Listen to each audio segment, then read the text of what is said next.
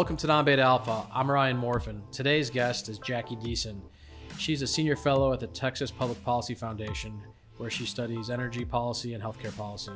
She currently advises administration in DC and in Austin, Texas. Today, she's going to talk to us about what a prolonged shutdown would cost in terms of the human cost and the economic cost, as well as what's happening in the energy patch today. This is Non-Beta Alpha. I guess I didn't know.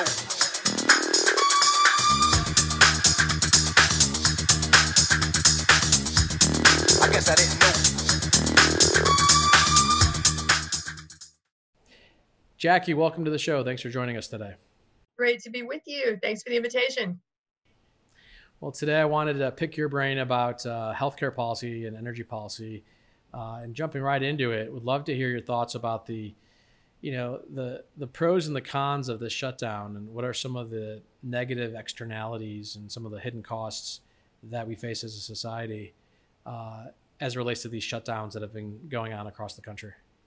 Right. So I did an op-ed on this subject in Real Clear Politics, and it's titled, "What a Prolonged Shutdown Will Cost in Human Life," because I really believe that almost no one was looking at the downside to our health of staying shut down. The president gave a passing mention to suicides, but really, I don't think he devoted more than a few seconds to it. So I did some research, and essentially, I looked at many things: suicides and missed cancer diagnoses, domestic violence. I'll take them one by one. Basically, the studies show that historically, for every 10% jump in unemployment, you get about 30,000 suicides. The Fed was predicting almost a 30% jump in unemployment by June. That would be 90,000 suicides by June. And the reason we had to care about this is because there are serious people like Zeke Emanuel, who I'm refuting in this article. He's one of the Obamacare architects. He is Joe Biden's healthcare advisor. He's calling for us to be shut down for 12 to 18 months. 12 to 18 months. Like, I read the headline, I couldn't even believe it was real. I don't know how many suicides there would be. I would think that these things get worse exponentially over time, but it's completely unacceptable. He said if we don't lock down, he said we had no choice but to lock down. And if we didn't, we would be risking hundreds of thousands of American lives. I'm asking myself, is he thinking about the people who would lose their lives to suicide? So then I looked at the suicide hotlines for example, your home state of Indiana, and they saw a spike from 1,000 calls a day to 25,000 calls a day. And we were only like 3 weeks into the shutdown. Then you look out to LA, there was a nonprofit out there which showed that their calls went up from actually, I've got the article right here in front of me. I'm going to take a look at it. It was astounding. It was maybe 20 calls per day, about suicide, to where are we here? An 8,900% increase in suicidal calls. 1 in 5 calls are about suicidal ideation. So this is real, and we're only a few weeks into this thing. We already had a suicide epidemic in this country. So in 2018, about 50,000 Americans took their lives, and another 1.4 million attempted to take their own lives.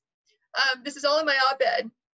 So then I moved from suicide to missed cancer diagnoses, and what kind of spurred me on to this subject is I received a phone call in late March from my mammogram provider here in Dallas, and also my OB-GYN, who does the annual screenings, and both of them said, hey, because of the governor's order, which is very common across the states, where they shut down elective procedures like screenings to make room to keep the resources open for COVID-19, you're not going to get your screening until further notice, until the governor lifts the order.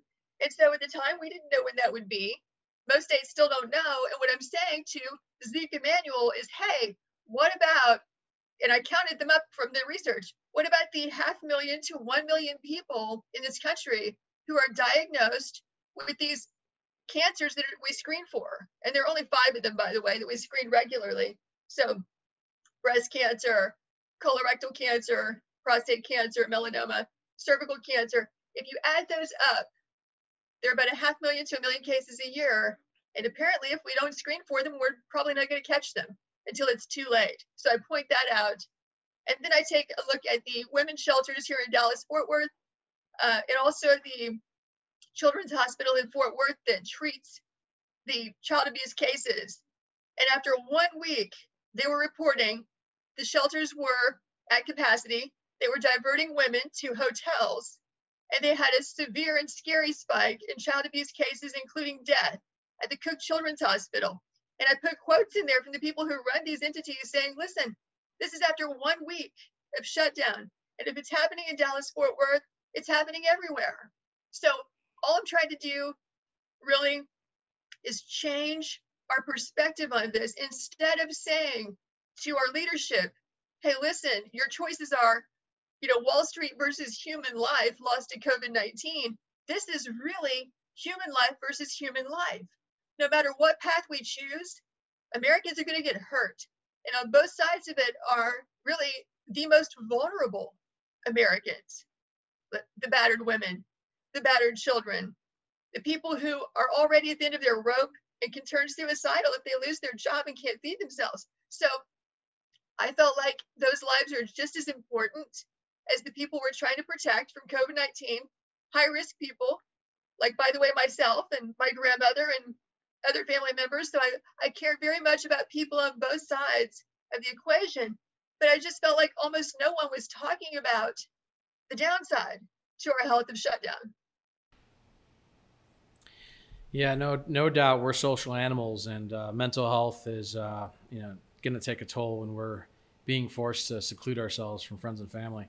I think the negative costs that you highlighted about spousal abuse, child abuse, those are terrible situations that they're unacceptable. But a lot of the we'll call release valves, sending kids to school or abusive spouses going to work, to let a reprieve are no longer allowed, in this environment. And so you're bottling up all this, negative tension in these households, not to mention the stress of, the fear of the virus and the stress of the economy. So it is a recipe for disaster. And do you think it accelerates as we prolong this, or does it kind of hit a plateau, or what are your thoughts on that?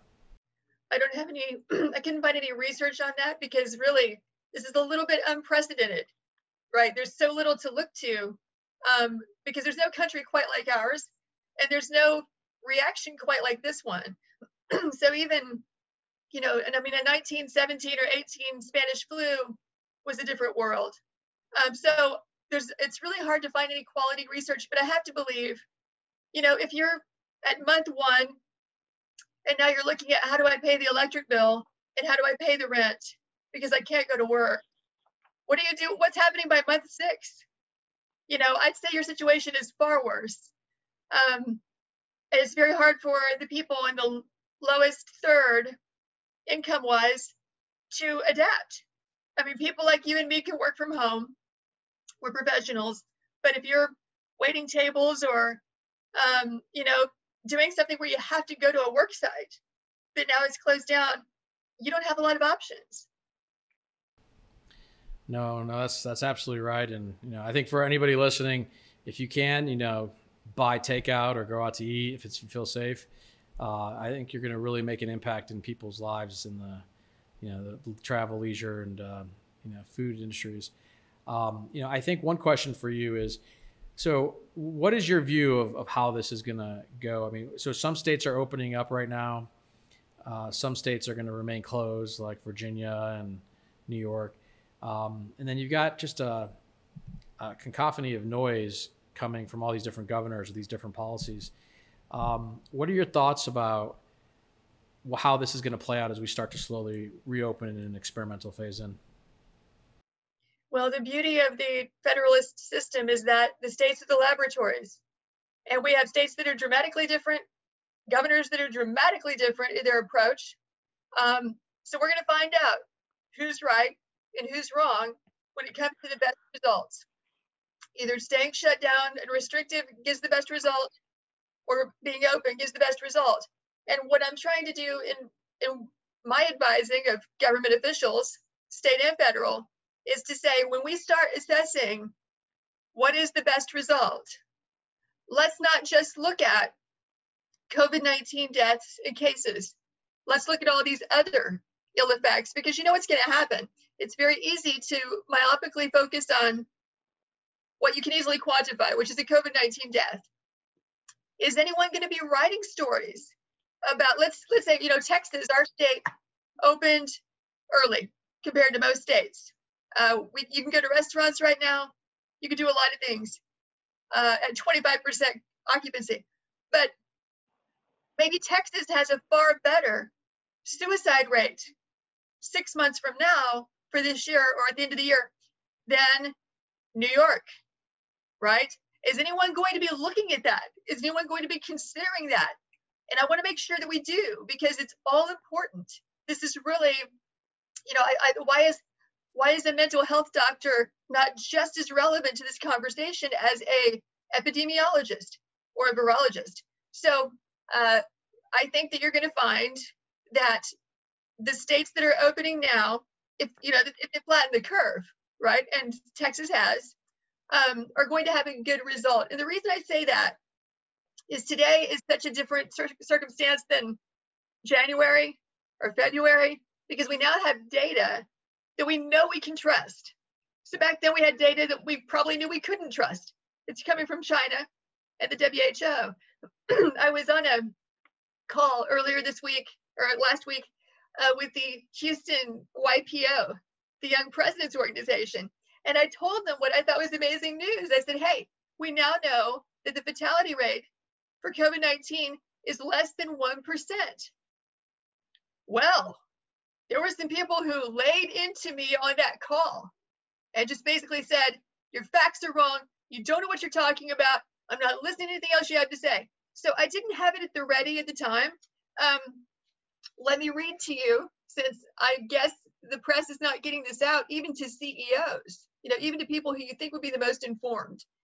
Here is a quote that I lifted from a CNBC article. It says, quote, while COVID-19 deaths across the state, this is New York State, have begun to level off, the number of lives lost is breathtakingly tragic, Cuomo said. Mortality rates remain high at 7.4%. And then they go to the numbers of cases, according to Johns Hopkins. Then he says, the antibody testing indicates that the actual death rate is far lower, less than 1%, Cuomo said. That's CNBC reporting. You have studies out of Stanford University saying the same thing. I found studies on WebMD saying the same thing. Here's the issue. Like a general in a battlefield, our leaders have to make decisions with partial information. They can only act on the information they have, and they're never going to have it all. In February or January, we had so little. I mean, there have been viruses in the past that had up to 50% fatality rates. Who knew what we were looking at? At this point, New York State, I think, has the best testing because they did an antibody test, right? So literally took thousands of people at random and tested them to see, have you had COVID-19? Are the antibodies in your blood? Can we see that? And it turned out that at least where they were testing, about 13 to 14% of New Yorkers have had COVID-19. They had no idea they had it. They were asymptomatic. And when you took that percentage and then looked at the death rate, you had less than 1% fatality. So, we can't test the whole country right now. We can't test 330 million people. So the truth is we don't know what the fatality rate is, but New York probably has the best indicators. No, and that's, I think, the big dilemma here is, first of all, I don't think we have a proper framework of how we should be analyzing the data, right? And I think it's very disjointed, and it still has been. But the data, I don't know if you saw this weekend, the CDC on their website reduced the death count substantially. I don't know, Dinesh D'Souza posted it. Did you get a chance to see that in the news cycle this weekend? So it's interesting. So, there's some soft data. I say soft data because it's coming, secondhand, that healthcare workers in New York City, health professionals and even doctors are complaining that they're being forced, if you will, or convinced that they should put COVID-19 on the death certificates in a lot of different places. And a lot of the healthcare professionals disagree with that approach. And so I think the lack of trust of institutions for political gain or for political gamesmanship is, I think, unfortunately, buried in the psyche of the American consumer today. And so I think that's a real trust issue that people have. And I think the other thing there's a second reason why you shouldn't trust that data and the cause of death. Inside the CARES Act, there was a provision that if a death is COVID-19 related, you get reimbursed hospital 3 times the amount you would be reimbursed otherwise. That's a major financial incentive. And right now, the hospitals are suffering so terribly, right? You're seeing this everywhere because people don't want to go to the hospital. They're afraid of getting COVID-19. And because the hospitals here, like in Dallas, UT Southwestern, right? All my appointments there got canceled in March to make room for COVID-19. And we turned the convention center into a hospital that the National Guard was going to run. Here's what happened. About 3 weeks ago, I'm talking to the president of UT Southwestern. I said, I'm just curious, what percentage of the ICU is COVID patients? He said 10%. That hospital is empty. Where are these cases? I mean, everyone told us we were going to be New York City, and we're not. We're just not. And I could, I don't know how much time we have. I could go into some reasons why, but back to your point, it's not really purely political posturing. I'm sure some of it is, but these hospitals are trying to stay alive, and they can get 3 times the reimbursement for a COVID death. Well, my gosh, of course they're going to mislabel them. You're hearing stories all over the place where even they'll go to someone's house and a fireman says, yeah, call that a COVID-19 death. They haven't been tested, right? So our death rates are much higher because no one's holding anyone accountable for doing things like that. And then you've got the doctors that in the ER in California with that viral video where they were saying things like, look, someone might have COVID-19 and they might die, but they didn't die of COVID-19. They died because they smoked cigarettes for 55 years. They have COPD, emphysema, diabetes. They're basically a healthcare train wreck. And then they get COVID. That's the straw that breaks the camel's back. But if they didn't have all of those comorbidities, they'd still be alive. You know what I mean? So the death rate absolutely is different than the death chances for a different person. Well, and the nursing homes too, they get, if they're, a government payer, I think they get something like 40 to 50% higher, monthly rate if they think the person has COVID. So yeah, the economic incentives are perverse to overestimate the data. I agree with you. I think, you brought this up on the YPO call that you just joined. You got kind of a very hostile reaction, similar to the president from that Yahoo News reporter who, came at him with some wrong numbers, wrong statistics. And a lot of the journalists just kind of quote each other from an echo chamber, but don't go into the underlying data. Maybe you could, because you deal with the media a lot and you deal with, policymakers. Maybe 2 questions. One is, which journalists do you think get it right? And then 2, how do we fix journalism to start going back to facts versus conjecture and partisan kind of viewpoints? I tell you what, because of the First Amendment, which I treasure, people can say anything they want. There's no accountability, including for lies. The only accountability there is for lies is if you're selling something, you commit fraud, or you defame someone. Aside from that, it is a free-for-all. And the idea is, because I am a constitutional lawyer even now, the idea is that we have a marketplace of ideas, and the majority of the people will be smart enough to know who to listen to. That's as good as it gets. So there will be no fixing the press, especially if they're permitted to get things like bailout money, like NBC did back in the day. Government money going to press, really, really bad idea, and creates poor incentives. But to who I trust, when I'm going for my news, I go to the Wall Street Journal, Fox Business, depending on the issue, and Real Clear Energy, because, I do energy and environment for a living. And I really think that presidential press conferences can be very confusing, because I have my doubts about Dr. Fauci. I used to think he was amazing. Over time, I think that what happens is you take a pandemic, which is by definition a threat to our health. And so you put somebody like Dr. Fauci on, it makes sense. But what about everything else you have to worry about in this pandemic? Like the economy, like these other deaths I'm talking about. And I just feel like all of that gets left out of the press conferences. So, I think they're good. I watch them. But, for example, why, I guess I don't watch them every day. Maybe the president is doing this, but why is the president not telling everyone that Governor Cuomo says there's a less than 1% fatality rate in New York, despite the financial incentives to overdocument COVID deaths? Why is that not a headline everywhere? Everyone should know that. I should not have been attacked on a YPO call by CEOs who should know better, telling me that I just didn't know what I was talking about.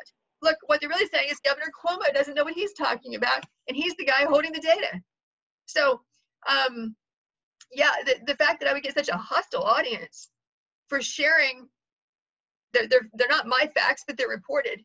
And I'm not, I don't know. Anyway, I believe Governor Cuomo when he says this. I just do. I don't believe everything he says all the time. He's not my favorite governor, but he's in the middle of it. And he's the chief executive. The buck stops with him.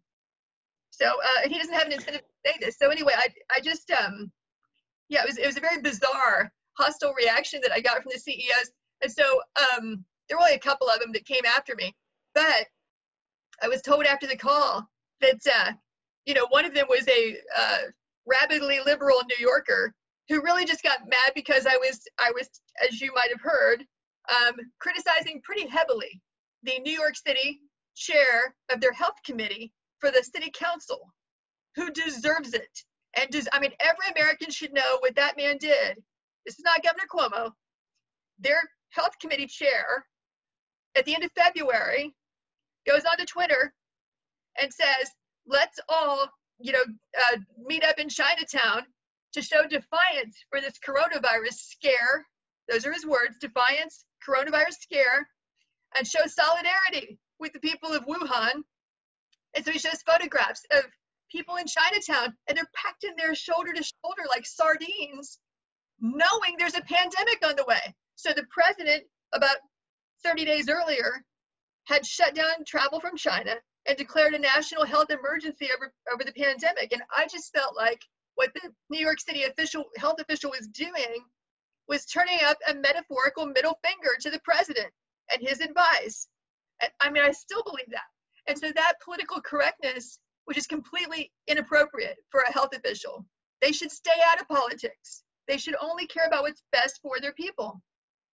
I think it's reasonable for New Yorkers to rely on the health official.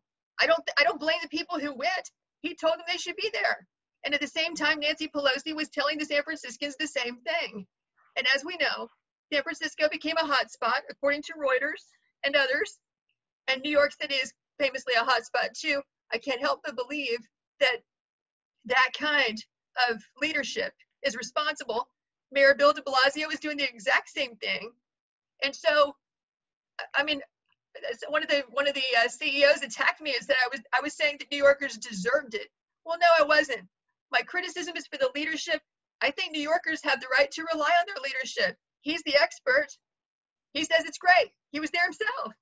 So, I don't think that they were being reckless, but I do think people who had a responsibility were. And so I'm saying the hot spots are not random. Well, I think you're bringing up a point about, leaders need to take some accountability. And on the flip side of the coin, too, even the protesters in Michigan who are showing up, in very close quarters, protesting without masks on. And, there is some just undeniable facts. Like there is a virus going around. There's a pandemic. And yes, people want to get back to work.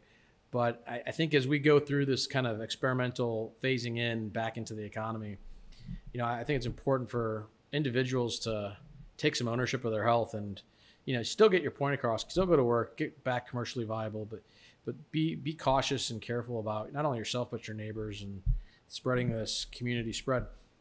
One question for you is, and I don't know if you're hearing this conversation from policymakers that you advise, the R factor, community spread, as a monitor tool to turn the light switch on or off for kind of shelter in place guidelines locally. Are you following that, and do you have any thoughts on that? Yeah, so in Texas, where I am, so I'm paying the closest attention here, and also in Ohio, where I'm from, because my family is keeping me up to date on what Governor DeWine is doing, which is quite restrictive compared to what we're doing here. Very different approach. Here we can go to museums, libraries, restaurants, whatever, as long as we're at 25% capacity and no more. We have, I have a map of Texas that shows all the counties that have no COVID-19 cases at all. It's a lot of them. It's a whole lot of them. I'm not sure that those places need to have a blanket policy like we do here in Dallas. I mean, Dallas-Fort Worth is one of the most congested metroplexes anywhere.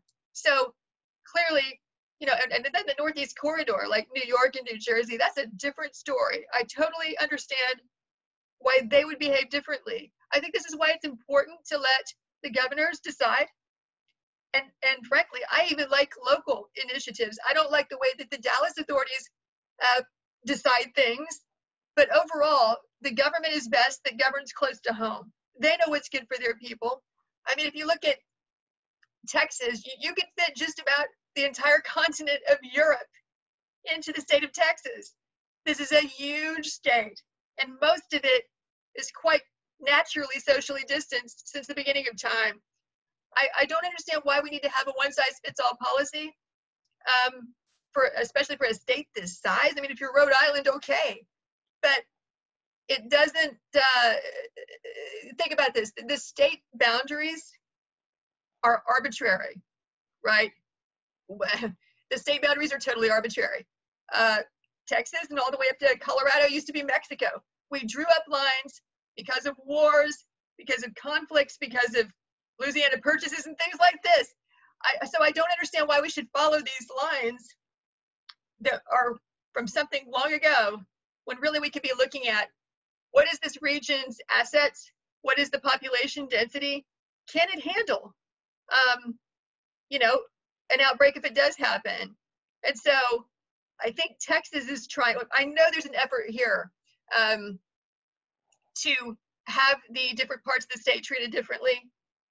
And I think that you're not going to see a whole lot of that. Most people default to the governor being in control. There's a reason for that, right? I mean, legally, the people don't realize this, but the governor is the tip of the spear most of the time. It is the role of the states to see to your health and safety, not the federal government. It is really not Donald Trump's job to tell the governor of Texas how to protect Texas. It's his job to keep threats from coming from other countries through the border. And then for interstate traffic, he has a role in that, an educational role, a coordination role. But the truth is that under the law, the governors are in charge. Well, you brought up education. I want to hit on that. But I mean, before we go to education as a cost, and I've got some thoughts I'd like to ask you about policy-wise. Are you having those conversations about making it more regional, more granular, turn on, turn off conversations?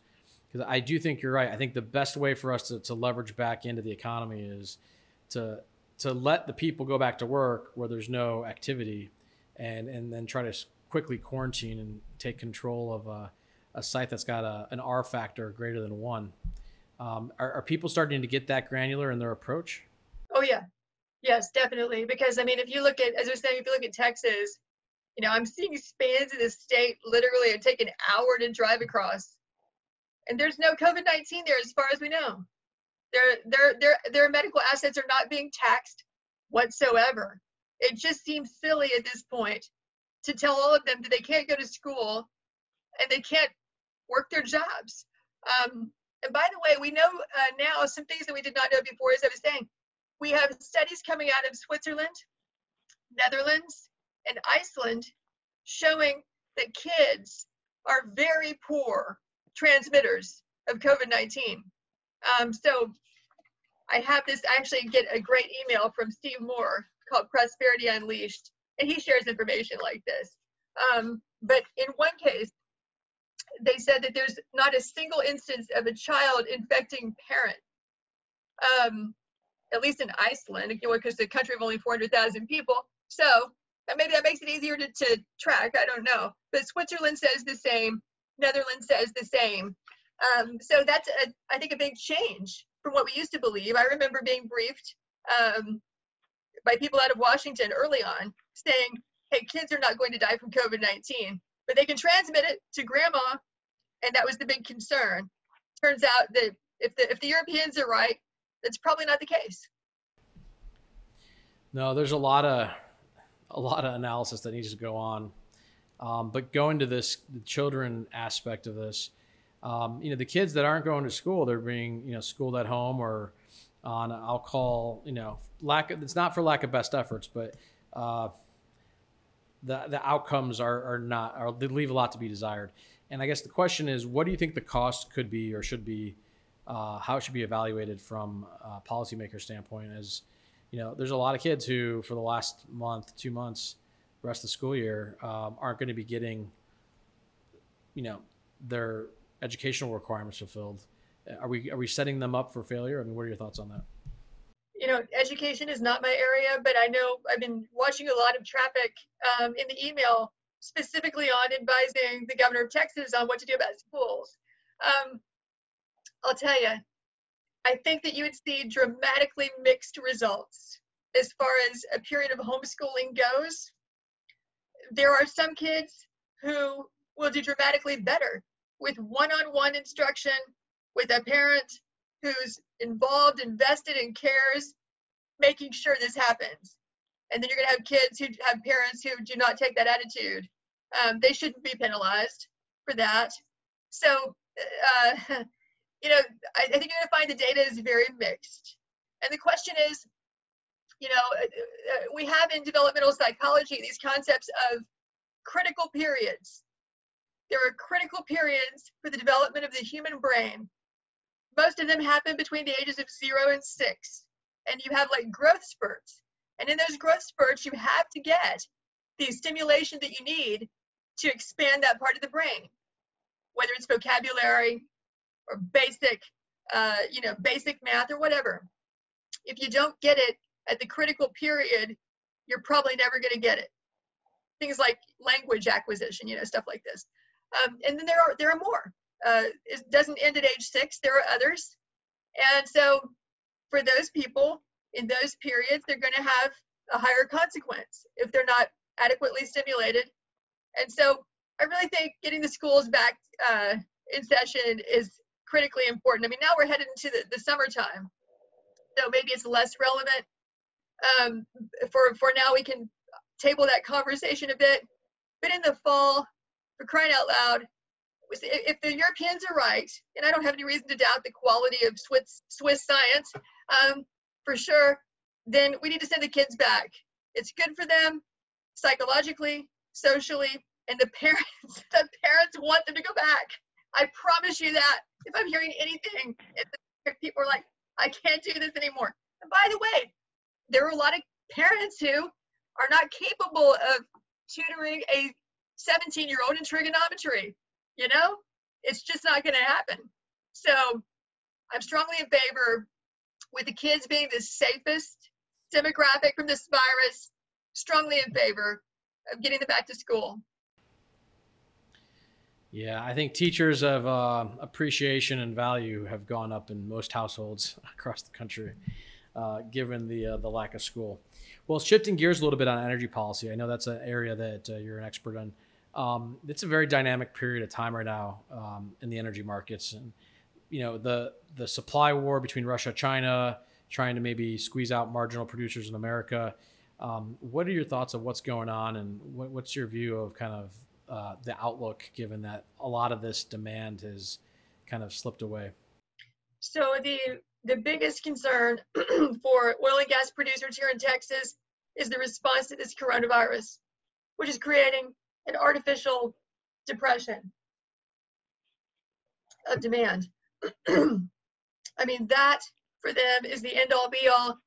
Interestingly, very few of them are talking about Saudi Arabia and Russia warring against each other because the virus is dispositive to their demise. If we don't get this economy moving, we lose our domestic industry in large part because people cannot survive.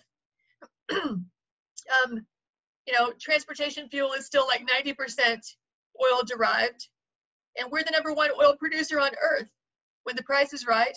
People don't realize that. The shale revolution pulled us past Saudi Arabia and Russia, and they've been trying to figure out a way to make us less the competitor since the beginning of the shale revolution.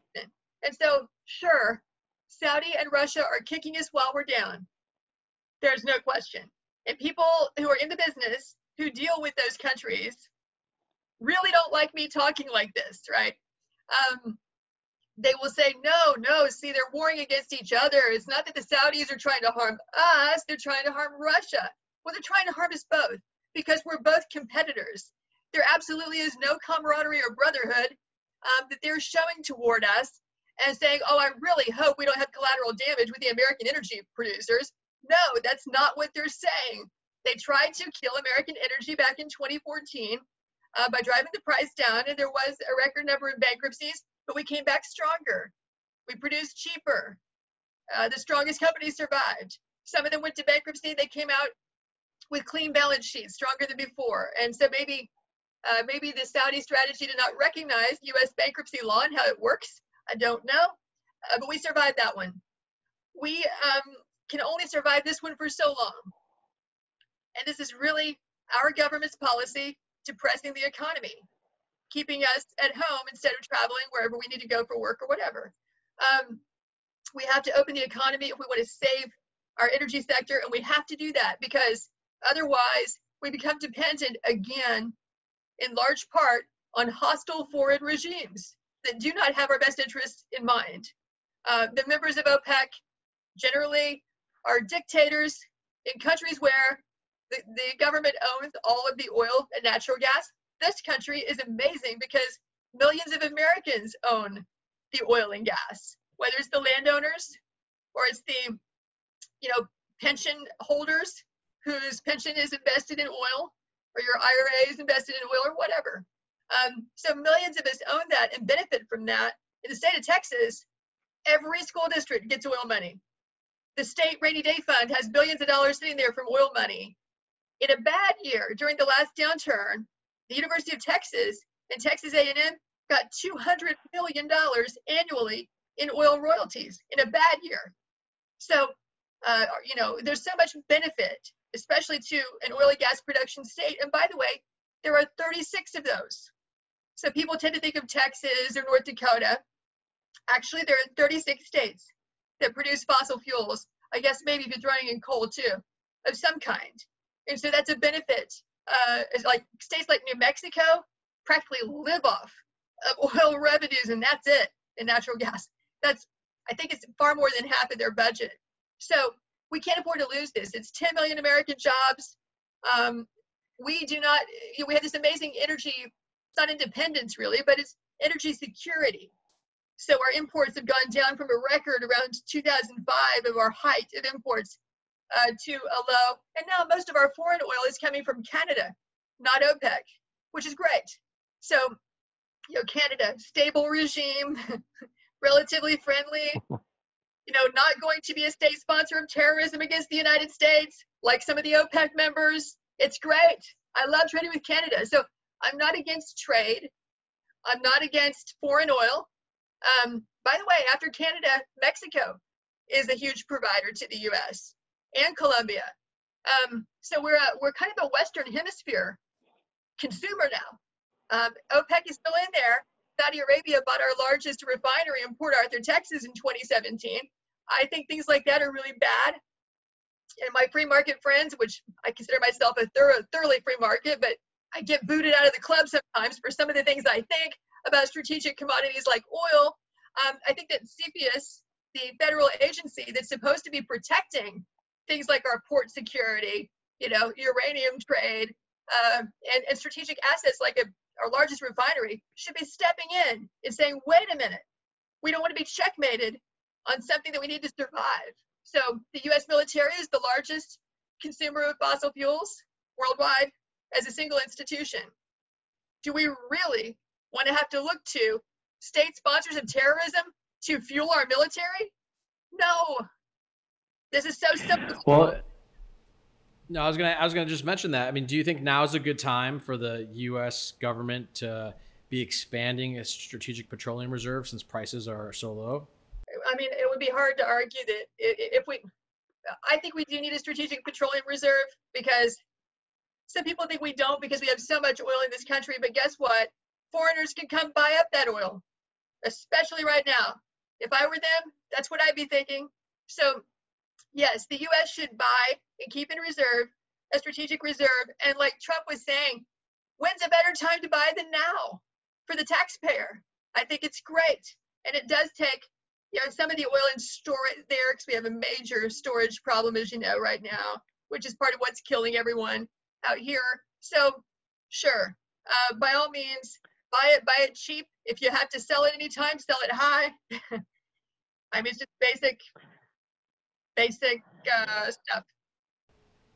It's interesting. A lot of these, OPEC countries have these sovereign wealth funds, and it seems to me if we were ever going to do something like the Alaska Permanent Fund for these kind of special opportunities, this is the time for the U.S. taxpayer to make a fortune by buying oil reserves, buying mineral rights, buying distressed assets.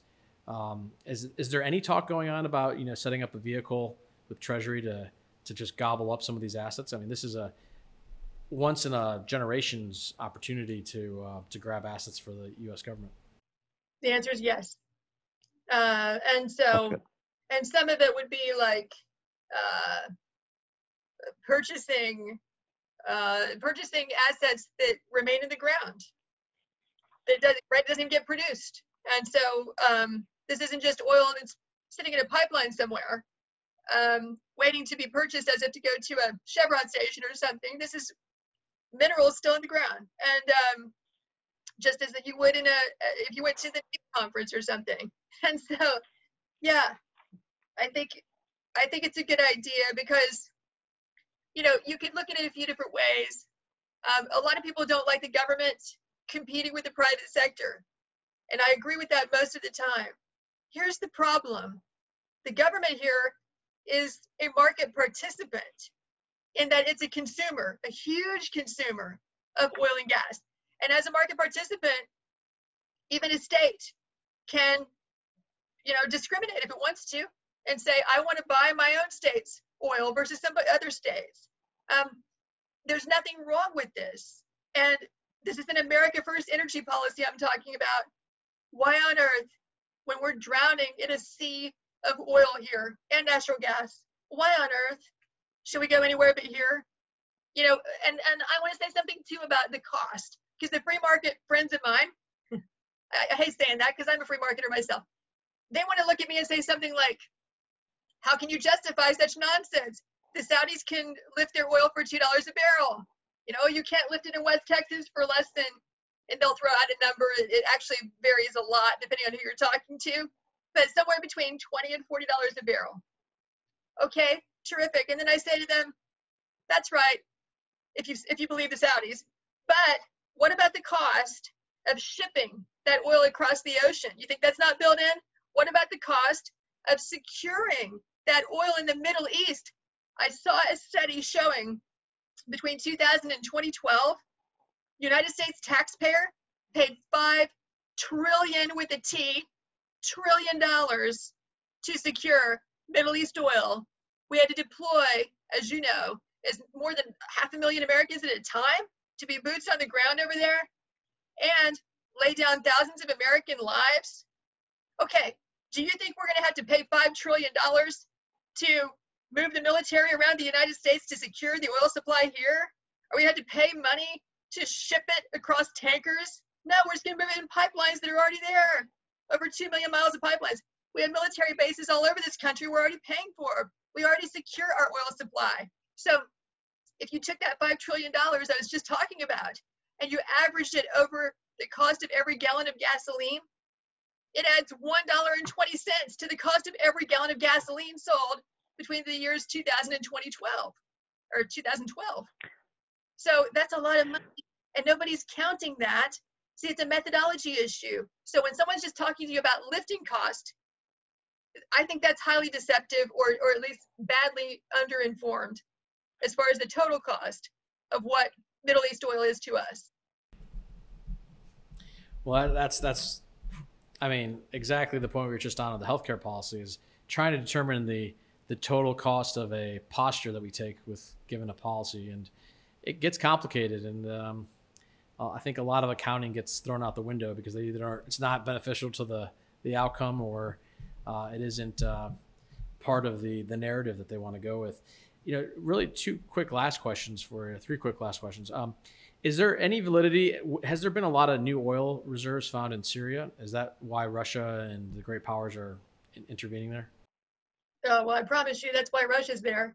But it's not, you know, it's sometimes it's not really about new reserves all the time. It can be about something as simple as pipeline routes, or just, you know, I mean, the Russians were kicked out of the Middle East for so long because of us, and everybody wants to be there, whether it's Syria or it's Syria's neighbors. So, you know, Saudi Arabia, if you think of it this way, Saudi has the big pot over there, big Sunni power, then Iraq in the center, a strange mixed Sunni and Shiite power, and then you've got Iran, which is also monstrous in terms of production. Those are the top three countries in OPEC in production, and Iran being a Shiite power. Well, think about it. The Shiites occupy the oil-rich regions of many countries over there. The Syrians are aligned with the Iranians, a Shiite power. It's very easy to ignite sectarian divisions in that part of the world when it's convenient for some people. I mean, for most of our lifetime, if you're Russia, you are a petrostate. You live or die by the price of oil and natural gas. Well, so does OPEC. You have this in common. So for all of our lives, or at least since 1960, when OPEC was created, all you needed to spike the price of oil and line your pocket as a petrostate dictator is a little civil war, a little skirmish, or a big war. And so there was a lot of incentive to cause problem. And now, with the US shale revolution, for the first time in our history, my history of being alive, whatever they took off market for a civil war or whatever, we can put right back on and take that market share. Well, they can't have that. And they're going to do anything they can to put a stop to that. But, because, I mean, look around, you ask yourself, I mean, how many wars does it take now to spike the price of oil? Look at the Middle East since the shale revolution began. You've had stuff springing up, I mean, everything from ISIS in Iraq and Syria, or the fighting in Yemen, the attacks on Saudi oil fields. Then a whole lot of weird stuff going on in North Africa that probably the Iranians are ginning up for their own reasons. And yet, the price of oil wasn't spiked. That old trick doesn't work anymore. These bad guys can't just sell arms into a region, you know, send some militant down there to brainwash everybody and set off a match, and then kaboom, the oil price goes up and they all make money. They can't do that anymore. They hate that. They hate that. For as long as America can produce, it doesn't work anymore. I really think that... That's energy independence right there. That's energy independence for sure. You know, one question, and I don't know if these kind of long-term projects are thrown out the window given pricing today, probably are, but what is your view on the Arctic? Are there tremendous reserves there, or have technology costs come down to extract? Why is the Arctic such a valuable geopolitical chessboard right now? So I just interviewed a friend of mine who is from my little hometown in Southern Ohio. and he just became the president of the Alyeska company, right? The pipeline development company up there. And he's the former chairman of the Pipelines and Hazardous Materials Safety Administration. Pardon me. And, Alaska's actually been off my radar screen because I'm a Texas kind of, controversy girl. I talk about fracking and pipelines and endangered species and things like that. I have not been focused on Alaska at all. But from what he's telling me, because he just went up there and became the CEO, he's feeling really good about life and how things are looking. As you know, you have a president right now who is pedal to the metal when it comes to any American strategic advantage. He's not shy about doing things that others wouldn't. And so Alaska has a big ally in the president right now. That might not be true, right? In November, we could have a changing of the guard. And Alaska is, like, for whatever reason, for decades now, one of people's favorite political footballs, because I think it's had so much coverage among the activist groups. It doesn't need a lot of explanation. You say Anwar, people have a knee-jerk reaction. So it's very convenient for it to be politicized. If your current president is reelected, he'll let things proceed. If he's not, I would be less optimistic about Alaska.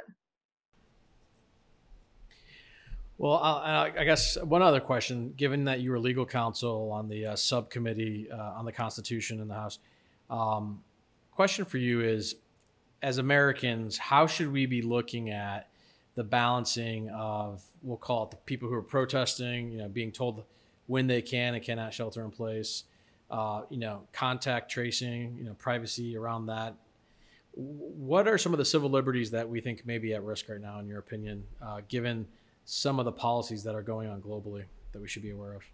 I think there's a huge risk to civil liberties. It's exactly times like this where people have a lot of fear, or times like, after 9/11, where people have a lot of fear, or times like the Civil War, where people have fear of soldiers storming their backyard. That's when people will choose the security over their freedom, because they think they're doing it for just a certain amount of time and that it's necessary to survive. Oftentimes it's actually not. Right now it certainly is not. There's not a lot of precedent on the books that's directly applicable, because right now what you're hearing from Democrats and Republicans is that they just have emergency powers to do just about anything they want. We had a official down in Houston issue the most outrageous order I've ever seen, where she was going to fine people $1,000 if they weren't washing their hands in their own houses, and if they touched their face. Okay, the wheels have come off completely, right? So thank God there was a freedom-loving Houstonian, a doctor, who challenged it in court, and it was immediately knocked down. So, we have courts, thank God, that's why they're there. They're in check on those executive powers. And so that was a good result. But unfortunately, we actually have to go to court and stand up and fight for it all the time, right? It's a nonstop thing. I would tell you a few things. Number one, your Constitution does not permit a lot of what's going on right now. It does not. As I said, when was the last time we had a pandemic like this where we can look to court cases that ruled on the constitutionality of things? I don't think that World War I is directly applicable. It's a different world completely. We didn't have GPS tracking on your cell phone and things like this.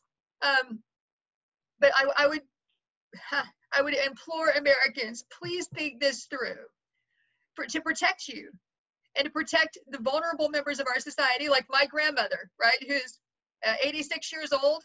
She smoked for 45 years. She has COPD. I don't want her to die. What is the best thing for her?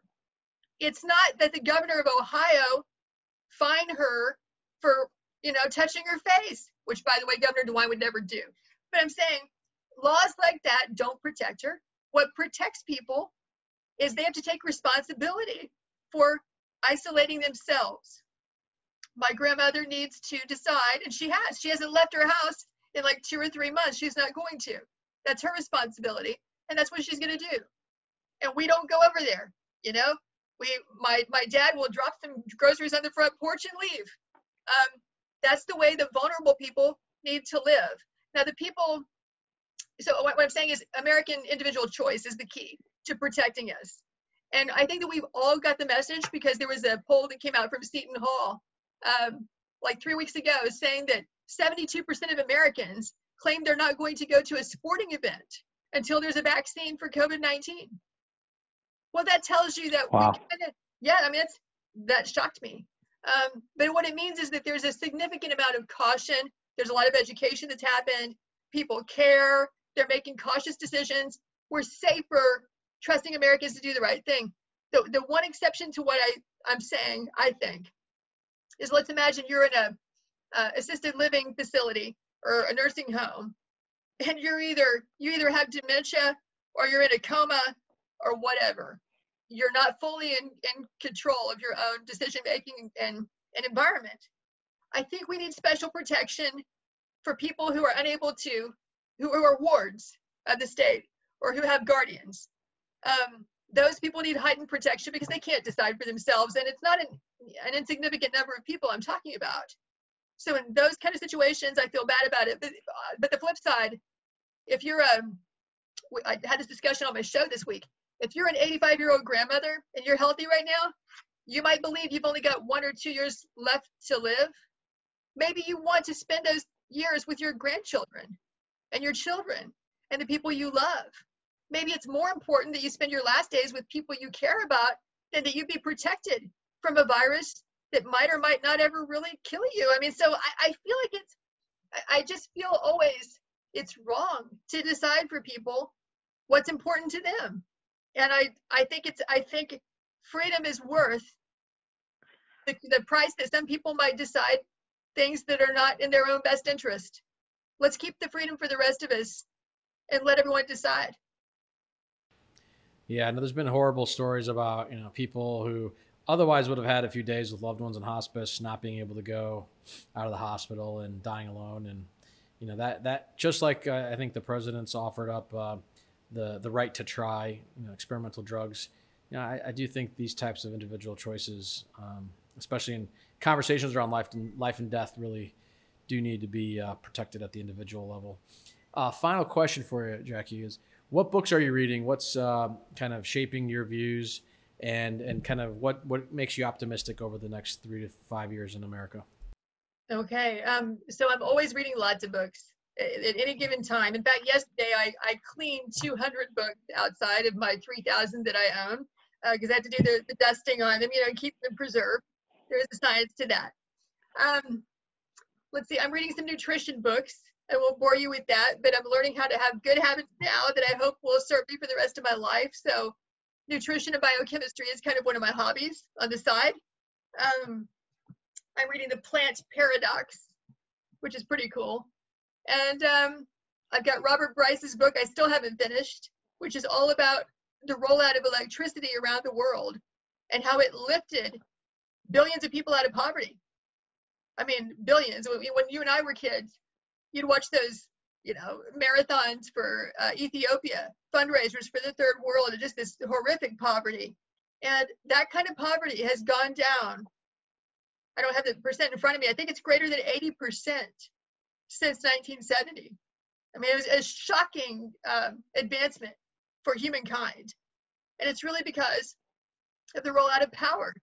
And right now, with technology as it is, the only way you get that is with fossil fuels and nuclear energy. You cannot power the world on wind and solar that way right now. I'm not saying you can't later, but I'm just being quite honest. I used to be in the solar business. Right now, the technology is just not there. So anyway, I'm not going to speak for Robert Bryce, but it's a very cool book that I'm reading. What else is here? Stealth War, which is all about China and us. And, that's going to be taking on a lot greater interest than in the past. So I Yes, why I'm optimistic. 3 to 5 years from now, we're going to have learned some lessons from what has happened here because we will survive this virus. I'm quite the optimist on that. And we're going to look back at the critical moments that we have like right now and ask, did we make the right decision for lives? And for, when I say the economy, I'm talking about people's livelihoods and their future. Their future. You know, this isn't just fat cats on Wall Street. This is everybody. And so I really think that we're going to make some basically the right decisions. I'm actually feeling pretty good about how things are going between now and November. After that, when there are new governors and there's a new president maybe, and there's, you know, I don't know what decisions we'll make. But for right now, things are going pretty well. I also think that we have a growing world population still. The fundamentals are still strong in terms of more people, more demand. And the people who are already here are going to demand more over their lifetimes, right? So you're in China or India, you might be a poor person, but those populations are getting richer all the time. They're going to demand a more modernized and a more motorized lifestyle. And what that means is energy demand will stay strong. So demand for oil, demand for natural gas. I don't care what anyone is telling you. I don't care who's talking. The demand is going to go up, just like it's always gone up until coronavirus. But we're going to turn the corner on this. So oil and gas is still a very good business to be in as far as demand side. And the truth is, the most strident environmentalist does not want to live one single day without fossil fuels. You know, they couldn't do anything that they do, including use a computer, which is made of oil, or send an email, which has quite a carbon footprint to it, by the way, when you look at the servers that have to send that email around. So it's just a dose of realism. The truth is, we're all in the same camp when it comes to enthusiastic use of fossil fuels and nuclear energy. People who don't like my show, which is very pro-energy, in fact, agree with me completely. I can tell by looking at them because they're wearing clothes made of polyester and other oil products. So good, right? If you're in this business, if you can hang on and stay alive for another year, it's going to be tough for a lot of American producers. I'm not optimistic for all of them, you know, especially if they're heavily indebted.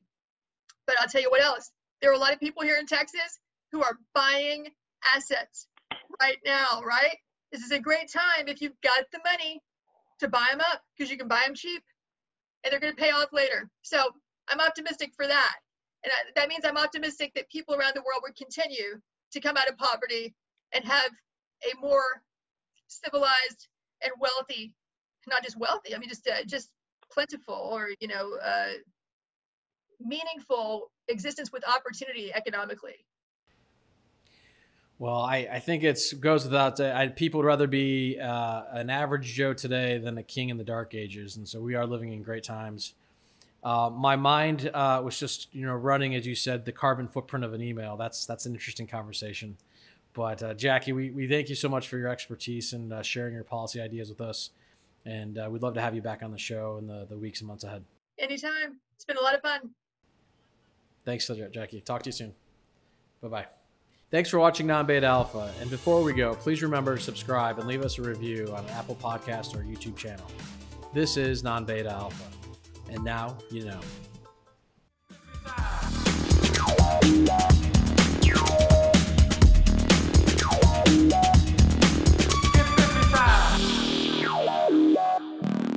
Get busy time. All price references and market forecasts correspond to the date of this recording. This podcast should not be copied, distributed, published, or reproduced in whole or in part. The information contained in this podcast does not constitute research or recommendation from Non-Beta Alpha Inc., Wentworth Management Services LLC, or any of their affiliates to the listener. Neither Non-Beta Alpha Inc., Wentworth Management Services LLC, nor any of their affiliates make any representation or warranty as to the accuracy or completeness of the statements or any information contained in this podcast, and any liability, therefore including in respect of direct, indirect, or consequential loss or damage, is expressly disclaimed. The views expressed in this podcast are not necessarily those of Non-Beta Alpha Inc. or Wentworth Management Services LLC, and Non-Beta Alpha Inc. and Wentworth Management Services LLC are not providing any financial, economic, legal, accounting, or tax advice or recommendations in this podcast. In addition, the receipt of this podcast by any listener is not to be taken as constituting the giving of investment advice by Non-Beta Alpha Inc. or Wentworth Management Services LLC to that listener, nor to constitute such person a client of any affiliate of Non-Beta Alpha Inc. or Wentworth Management Services LLC. This does not constitute an offer to buy or sell any security. Investments in security may not be suitable for all investors. An investment of any security may involve risk and the potential loss of your initial investment. Investors should review all risk factors before investing. Investors should perform their own due diligence before considering any investment. Past performance is not indicative of future results. Investment products, insurance, and annuity products are not FDIC insured, not bank guaranteed, not insured by a federal government agency, may lose value.